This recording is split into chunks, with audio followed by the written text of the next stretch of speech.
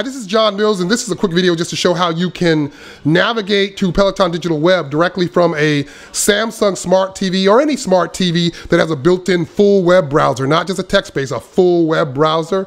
And then in that scenario, you don't need an iPad to then mirror to a TV, or you don't need Roku and then mirroring from a device. This scenario works great if you're doing work that's off the bike or tread, meaning it doesn't require that you're on the bike or tread. It's like yoga or BTR work and you just want to use a TV that's in a different room than where your equipment is. It's a great solution.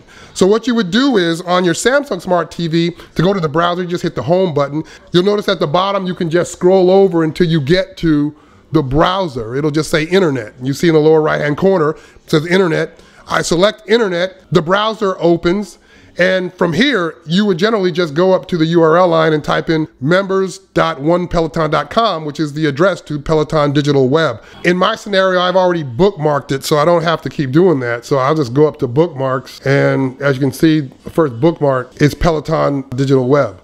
So I just select that. You could also just set Peloton Digital Web as your home page for your browser on your smart TV, and this would just come up inherently. The first time you do this, you're gonna have to log in, so you have to know your Peloton ID and password. Once you've done it once, you never have to do it again. You know, it's kind of tedious the first time, but I've already done it once, so again, it just logs me right in.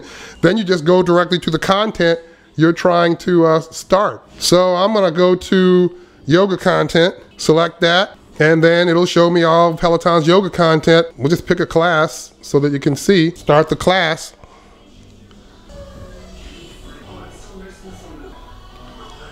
Hi, I'm Anna. Welcome to Peloton Yoga. And there you have it. You're in the class. No need for an iPad, no need for mirroring from the bike, no need for mirroring from your Android device. It's just directly to the built-in full browser that's in your smart TV. Again, it relies on the fact that your smart TV has a full browser, but if it does, it works perfect. Hope that helps. Thanks.